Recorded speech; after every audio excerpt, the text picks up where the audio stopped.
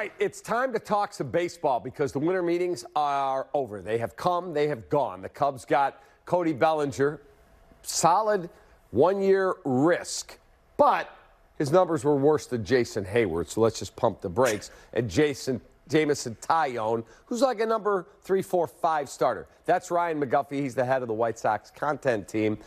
I'm not sure the White Sox knew the meeting started. I don't know why they went. I mean, what's going on in this town? You could have productive conversations these days in a lot of different ways, as we've known from the pandemic. Just Zoom and save the expense money. I mean, the most disappointing thing about the White Sox, not that they didn't spend, it's that they came out and admitted it before the meeting started. They said that they have to let the market dictate what happens before they can start talking trades. Correct me if I'm wrong.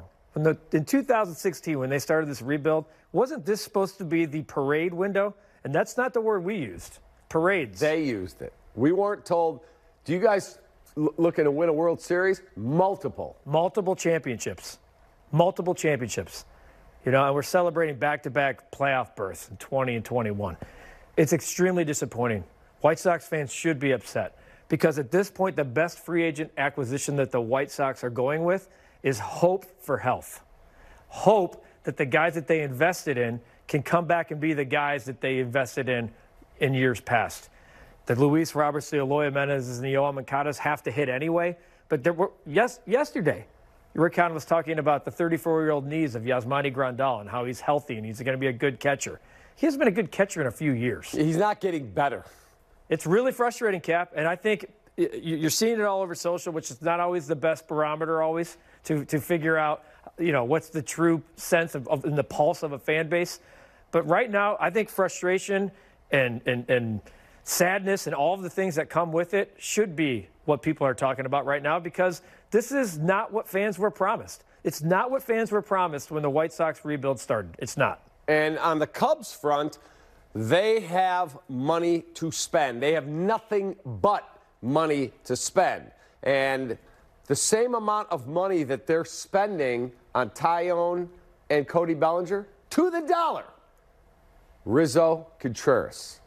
Now, again, Anthony Rizzo wasn't coming back here, and for whatever reason, they have their issues with Wilson Contreras. He just signed with your arch rival, who, by the way, won the division. So what are we doing here? And what's interesting is, like, you can pick apart both rebuilds and actually find ways that made a lot of sense.